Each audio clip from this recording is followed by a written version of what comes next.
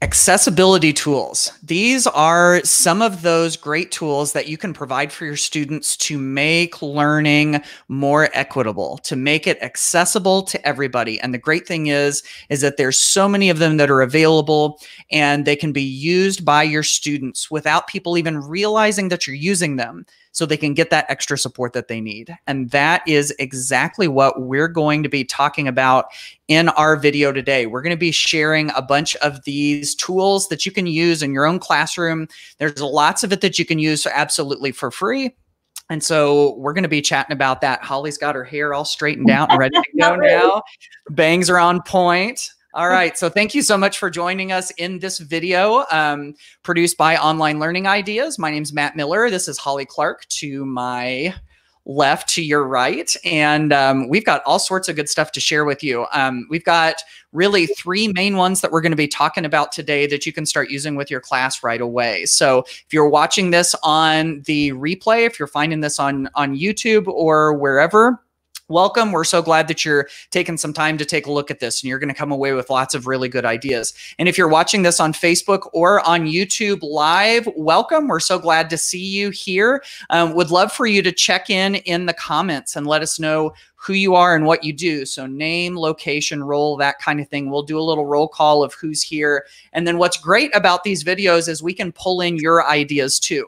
So if there's something that you do with any of these tools, if you have other tools that you want to share, we're definitely happy to take your ideas and share them with everybody. So my name's Matt Miller. I'm the author of Ditch That Textbook, high school Spanish teacher for more than 10 years. Written a handful of books and now do professional development full time. And Holly, you want to tell them a little bit about yourself? Yeah, and I would love seeing people come in, but I'm from San Diego. I was a full-time teacher for 20 years. That's a lot of years, but I loved all of them. It just makes me old. And now I am doing infused classroom things, and I'm super excited to see who's here. Yeah, well, let's start going down the list. There's Monica Spillman, who's from Chattanooga, Tennessee. I know that because she told me.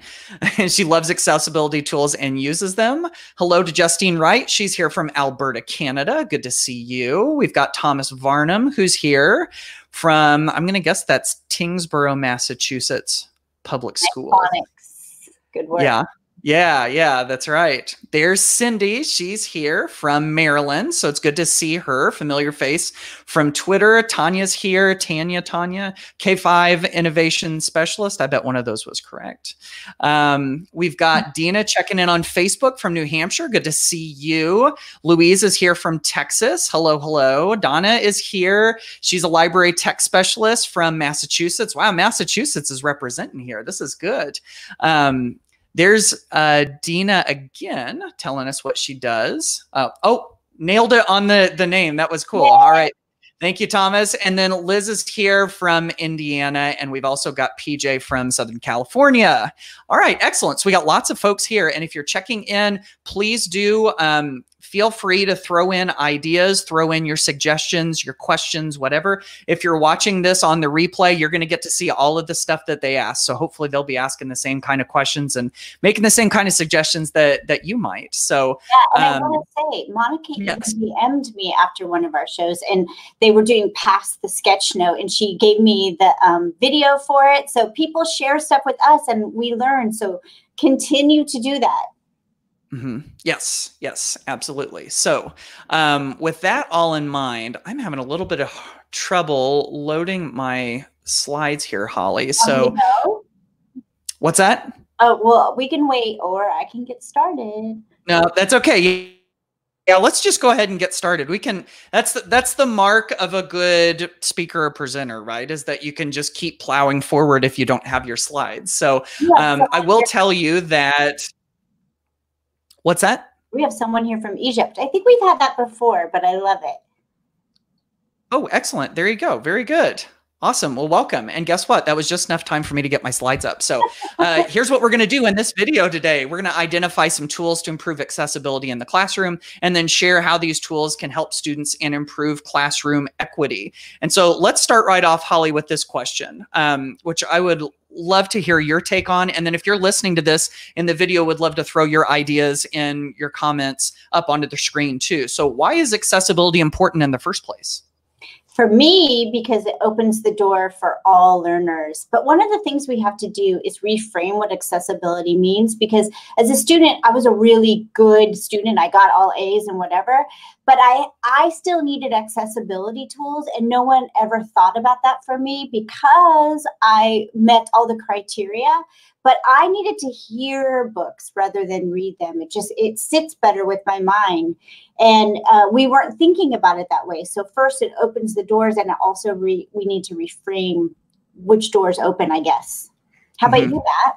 Yeah, I think for me, it's so important because a lot of times there are roadblocks and barriers to learning with some of our students, and sometimes we don't even see them. And so whenever we assume that students are all taken care of and that everything is equitable, everything's on a fair level, I think someone in our classroom is usually at a disadvantage. And whenever we make some of these accessibility tools available, especially when we make them available to everybody, there's less of a stigma behind it, I think, because whenever everybody's got access to them, whenever everybody is able to use them, it's basically like saying, hey, you're not weird or different or bad for using these. These are just things that can help you out, whether it has to do with reading, whether it has to do with listening, whether it has to do with typing or creating or whatever. And whenever everybody has access to them, then all of a sudden there are less barriers to learning. And that's really what we're shooting for, I think. Yeah. So you and I are wearing accessibility tools right now. Oh, I didn't even think about that. That's true, right here. Yeah. And for me, it's because I'm getting older, but for, and I need accessibility to small print now. Right, exactly. No, I'm with you on that one. Loving some of the comments that are coming in here. We'd love to keep throwing some more of these up on the screen. Accessibility is important to address the achievement gap. Yes, absolutely. And then Monica says, same for me, Holly. It was visuals for me. I was gifted, but still needed that for comprehension. Thankfully, I was in California and it was allowed. And see, I think that's a really important point, that sometimes even when students are labeled as gifted, or whenever we think that they're doing just fine in our classroom, sometimes they need some support in different areas. Just because you have that gifted label or just because you have a good grade doesn't mean that all of the holes are filled in, right? Yeah. So with that in mind, and again, if any of you are watching and you continue to have thoughts about why accessibility is important, keep throwing those in and we'll keep putting them up on the screen. And we have lots of tools that can increase accessibility. And Holly, isn't it such a great time that we live in where we have some of these things that we can provide for our students? So amazing. I didn't have these when I was coming up as a teacher. We didn't really even have technology at first. So yes. Yeah. So what we want to do today is share with you some of the tools that we're excited about when it comes to creating accessible classrooms, accessible learning. And so we have a handful of them that we'd like to share with you, and want to just dig right into the first one. This is a big one for both of us, I know, and that's immersive reader, right, Holly? Yes. And I'm going to show it. Am I going to go right in and show it right now? Yeah, totally. Yeah, go ahead and show it. So yeah, okay. Go ahead and start pulling it up. So, and Matt's going to show you a slide later that shows you all of the ways that you can have immersive reader in some apps, but I just want to show you what it is. We kind of talked about it a little bit on Friday, but I'm going to go in to comparing it with something else called Text Help as we go through this. So we won't spend a lot of time since we did do it on, I think it was Friday. So if you're in a Microsoft Word document, or if you're just on Chrome like I am, there's kind of an unofficial Chrome extension that you can get to have this with everything. But I'm going to take one of my favorite stories, and I'm going to give kids accessibility to it by going to view and then going to immersive reader. So if you can see this right here, it's going to change the screen and it's going to now read that for a student. So let me just do that for a second. What they don't understand about birthdays and what they never tell. So I'll stop. And what we saw on Friday and what we're going to see again today is that I can come over here to the text preferences and I can do something that's really important. I can make this bigger for whoever needs it bigger. And there are plenty of kids with visual processing problems. And a lot of people don't even know they have visual processing problems. I feel like because I'm from California and we're a little bit, you know, we're known for being a little bit out there. If the kids know about the visual processing, that means they have things like they need colored backgrounds because they can see it better. And they have what's called visual, it's when your eyes are tired, and putting in a different background helps with that. I had a niece who had real problems here and had to have these overlays she put on top of things that she read. And it was a violet overlay. And when she did that, she could read much, much longer. And for some reason, she took in the information better. So Immersive Reader has that in there. It also has 3 different fonts that you can choose from.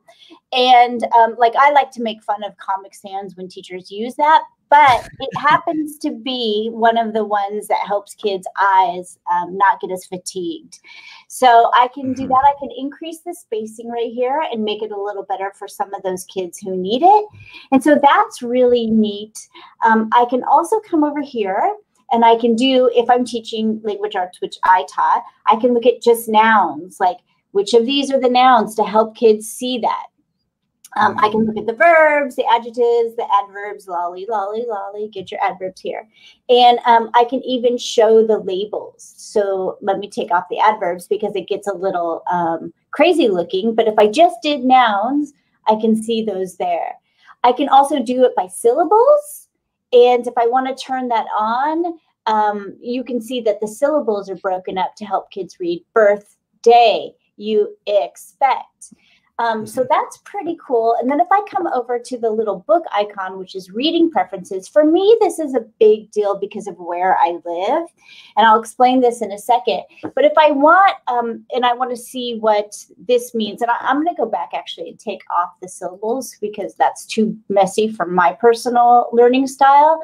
But if I want to see what birthday means, I can click on it and I get a picture dictionary, which is really, really important for kids. Yeah.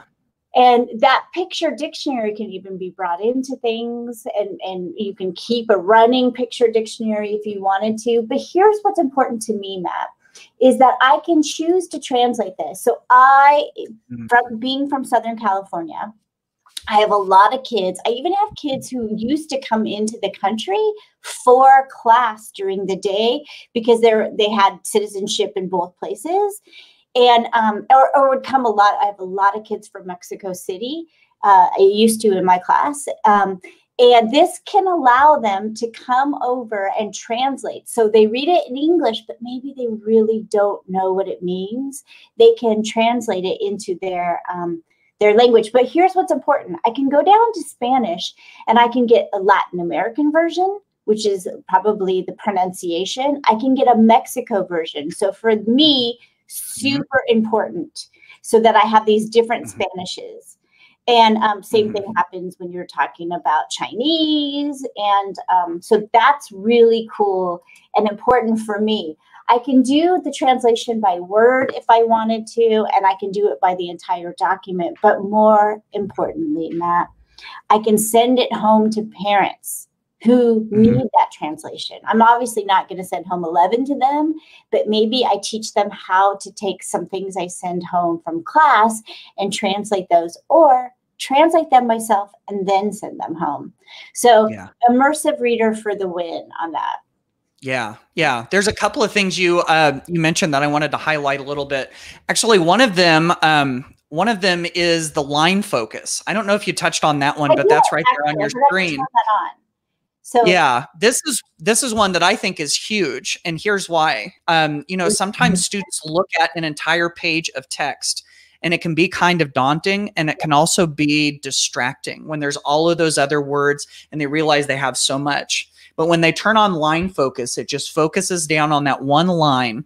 I mean, sometimes you'll see students. Now, I've not been trained in reading or anything, so I'm just going off of my own experience. But, sometimes you'll track with your finger, sometimes you'll block things out, and it can kind of remove some of those, distractions that are present. And then the other thing that sorry? For ADD kids, it's really important. both the Yeah, reading and the line focus. Yeah. And I remember with my own kids, how important the syllables part would have been because, you know, I know whenever you're trying to sound things out, you're trying to sound words out. If you've got the syllables broken up, it's got to be so much easier. Again, like I said, I've not been trained in literacy or anything, but that's just for me as a dad, I know has been really, really helpful. So those are a couple of things that I think are really great. And, Holly, are we ready to show them where they can find it, where they can get it? So Immersive Reader comes in every Microsoft product, and then Matt's going to show you, but I just want to tell you, in any Microsoft product, you go to View, and Immersive Reader is going to be there. And then Matt, why don't you go ahead and tell them about all the places that are amazing? Right. Yeah. So these are some of the ones. If you look here, you'll see that, you know, it's definitely available in OneNote. I tell you what, if your students have the ability to use OneNote, you know, if they have a Microsoft account, they're able to get into it, or, you know, there's a variety of ways that they can get access to it. OneNote really is my favorite note-taking app, and you're able to pull text, you're able to pull images of text, which you're going to get to in a second, into OneNote, and then you're able to use Immersive Reader to be able to read it. Of course, it is available in Word and in Outlook as well for reading your emails. And then Microsoft also has partnerships with a bunch of different other tools. So we put some of our favorites up here, including Wakelet, which is a way to pull in lots of collections of different items that you find out on the web. You've got Buncee, which is a great visual presentation tool, Wonderopolis for student exploration, Nearpod and Pear Deck are both for interactive presentations, Flipgrid for video responses, and then of course there's Flocabulary, which has all sorts of fun ways to engage kids in vocabulary.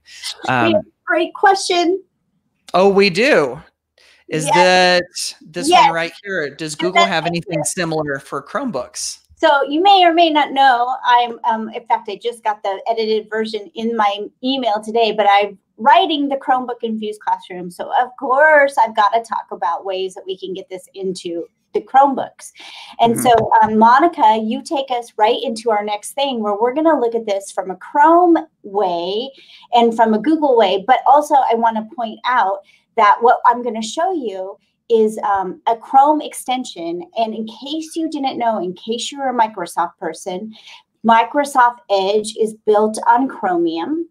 And Chromium, and so this, whatever I show you can also be used in Edge, but this is for the Chromebook folk in the audience. So I'm going to head over to this, and Matt, I'm going to need you to tell me if you can see it. I'm going to go over to a school account that I have that happens to have this. Now, let me tell you that this is called Text Help, and this is the read-write version. And for teachers, this is free, but for students, some parts are free, but you have to get this bot for your Chromebooks. But if I were telling people to have extensions for Chromebooks, this would be number one or number two. I would fight back and forth with Screencastify because I find Screencastify so important. But so this is called Read Write. And here I am in a Google Doc. I'm doing the same thing because I wanted to show you the difference. I'm looking at 11 by Sandra Cisneros. I can do the same exact kind of thing by reading this. Let me what they don't understand about birthdays and what they never. I can change the language in both programs, something I didn't do with Immersive Reader, but I want you to see all the different tools that you can do up here. I was going through this a second ago with Matt, and I was like, what? That's so cool, because I had forgotten about a couple of the things. So just like Immersive Reader, I can get a picture dictionary. So the birthday comes over here. But here's where it goes. It gets a little cool. I can bring that over, and I have to find it. Here it is. I can bring this over into a vocabulary journal, and it opens a new document where I can start to put in all of those words that I'm starting to learn as a student, which I think is pretty cool. Of course, you can also do that with Immersive Reader and OneNote, but we have that ability with this with text help and this read write extension. And so, you know, this read write extension is this purple thing up in the corner next to a screencast.fi in the upper right hand corner. So if you want to know what it looks like, and these are the extensions of this school district in Yellowknife. So I know we have an Albertan in the house. This is from Yellowknife, Canada, where I work with them in a long-term contract. So these are the ones that they chose. I want to come over here and show you that I can, that's the dictionary. Sorry, I did the picture dictionary. This is reading it to me. But this is like a game changer for me. This takes the file 11 by Sandra Cisneros and changes it into an MP3 format so that kids can take it with them on a bus or in their car and have it read. Like, game changer to me. I love this. So all I do is do this. It's going to, in a minute, come up and tell me that it's making a file, and it downloads it. If you see at the bottom of my Chrome area, I have an Audio Maker MP3, and it's going to have the computer voice reading that for me. So, I mean, pretty cool, right, Matt? Yeah, yeah. I also have the ability to do a web search based on some of this stuff, but I can also do a talk and type. So let me go ahead and pretend that I'm Sandra Cisneros and I want to dictate in. So I get this thing, and you can see that it's putting it in, and I click off, and now it's not doing it. So it has the ability to dictate for kids who need that. So does Immersive Reader, or not Immersive Reader, but so does the tools of Microsoft. So both have that. I have the ability also to do translation. I will say that I think the translation in Immersive Reader is a little bit meatier and better. Like, I can't do a Mexico Spanish translation here, but I can translate and send home to parents. Now, check this out, Matt, and I'm sure you're aware of this, but I can highlight. So let's say I find places where it's a simile, and I don't have that right now, so I'm just going to pretend this is a simile, and I highlight that in yellow. And then I find where, because this particular story has a lot of similes and metaphors, and let's say I find another place where it's a metaphor, even though this is actually a simile right here, but pretend. And now I have my pink and I have my pink ones for my similes, and I have my yellow ones for my metaphors. I can come over here and I can collect them. And on this, I can give them, I can say I want to just do these. I press OK. And then over in either, a new document, all of those things get brought in. So what if I had done, let's say, a topic sentence in yellow, and I had done the things that were supporting that topic sentence in pink, and so I could see it really easily on my screen? Or there's many things I can do with that ability to bring in all those highlights. Let me go back to 11. I can also come over here and I can build that vocabulary. I can see that vocabulary I've done, but I can do this voice note. So let's say I'm reading and I want to remember that this is my favorite simile right here, this grown-up part. So I can come over here to a voice note. I can say, hey, don't forget, this is your favorite simile. Later when you write the story, bring this in as an example. And I can stop, and then I can insert. Now watch this. When I insert this, and I've always been fond of this with an extension called Talk and Comment, but when I come over here, here's my little voice note. But do you see that? It goes to play. And so not only can I do a voice note, but I can leave a voice note for students to help them, like if I'm going into their reading, to leave little voice notes. I love that. And then I can, as a student, I can practice reading this aloud. So I'm going to click on this. And this is going to get fluency for me, so I can get fluency over time. Oh, we couldn't find any text to read. Sorry. I need to tell it to read this text. Okay, that I'm going to read this text. I come over here and I'm going to record myself reading this. And when I think it's good and I'm ready, I can share this with my teacher. So she has and I have a snippet of fluency that I can use later in in any of our reading records. So Read Write is part of the text help umbrella, and inside of the text help umbrella, and I'm going to come back to the screen so you can take that off if you want. Inside of the Read Write, text help umbrella also are math ones, which are called Equatio and Desmos. And I believe Desmos is part of, I could be wrong. If you're out there and you're a math teacher, tell me if I'm wrong, but for sure Equatio, which helps kids with all kinds of math things. Both Matt and I are not math people, but that's something, if you go to YouTube and you just type in Equatio, what is it? Someone will come up with a 2-minute tutorial on what it is. Yep, absolutely. I got to say, one of the things that I love about so many of these tools, when it comes to immersive reader, when it comes to text help, really any of these, is that if students get access to these, what they can do is, if they know how to use them, even if they're just working on their own. I mean, this especially goes, I think, for middle level and high school kids, but even older elementary kids, and that, your elementary students, they really may surprise you. But whenever they've got it on their screen, and if they're working alone, let's imagine that all the students are kind of working independently. What they can do is, if they've got a set of earbuds, they go and they plug those earbuds in and they pull up some text on their screen, and they just bring up immersive reader, or they bring up text help, and all of a sudden, boom, that can help work them through things. And it's not like, it comes through on their speakers and it's loud and everybody's hearing it. Or it's not like an aide comes over and has to help them read through things on their screen. Yeah. Now they're on their own, they're independently working through the text, and they're able to learn it on their own, which is so, so cool, I think. And they can translate if they need to, because we've always been like, don't translate all English all the time. It's not how people learn. Right. So right. Translate. Yep, absolutely.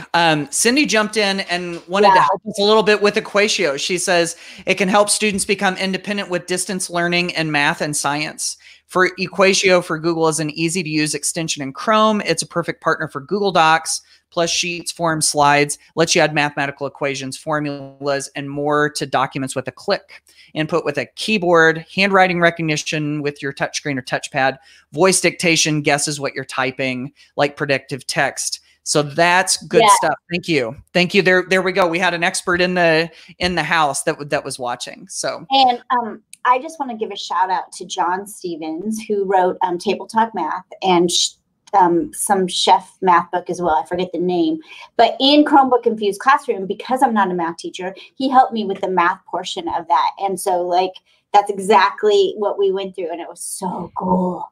Yep. Okay, Holly, it's my turn. Oh, I got a couple of things that I want to share real fast. One of them, this was something that we were going to talk about as we wrapped up with immersive reader, but we jumped right over to the text help really quick and we missed it.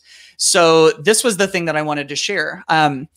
This piece, if students have access to Office Lens, and one of the easiest ways probably to use this is with a mobile device. And so what's great about Office Lens is that you can take any document, you can take a page in a book, you can even take a whiteboard and take a picture of it through Office Lens and then send it right to OneNote. And whenever it's within OneNote, OneNote is able to read the text on the screen, read the text on the image, and then it's able to dictate it to students. And so you can basically take any, document, any notes, anything that you can find on a whiteboard, like the whiteboard right behind me. It's that way. You can take a picture of it and you can put it into OneNote and have it dictated. So that's super, super cool. The other thing that I wanted to share real quick too, as we're starting to wrap up here, is that if you want to use Immersive Reader and your students have Chromebooks, this is a really easy way to get it through the web. Now, I will mention that Microsoft Edge, I believe, does have the ability to use some of the immersive reader functions. But if you want to use it, there's a question right there. This is exactly what I'm getting to, Louise. Is there something similar in Google? Yes, that's what I'm getting ready to show you right now. If you want to use immersive reader on the Chrome browser, the Chrome browser is what you use in a Chromebook, and that's what you use for a lot of these Google type products.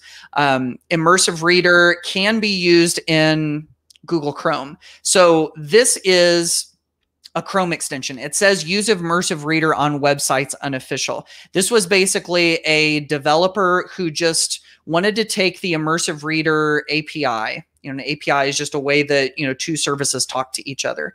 They wanted to take immersive reader and see if he could put it into a Chrome extension.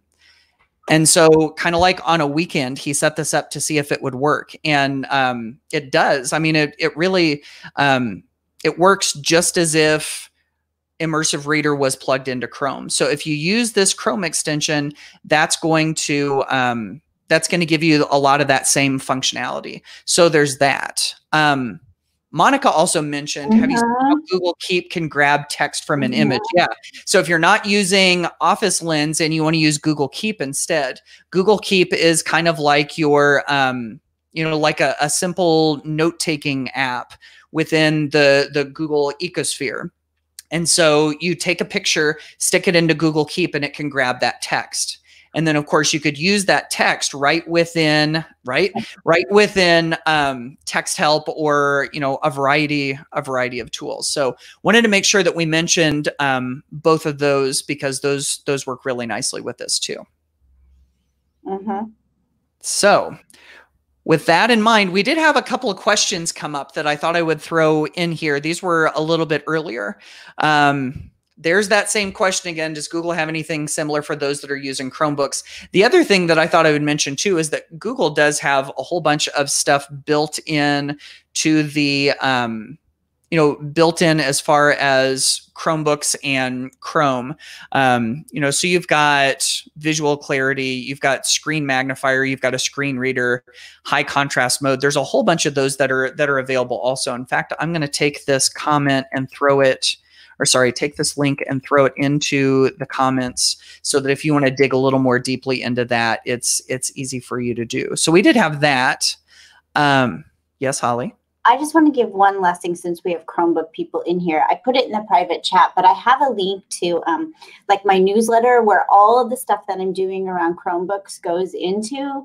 And so if you want to join that newsletter, and as the Chromebook Infused Classroom comes out, happy to let you know more about it and previews.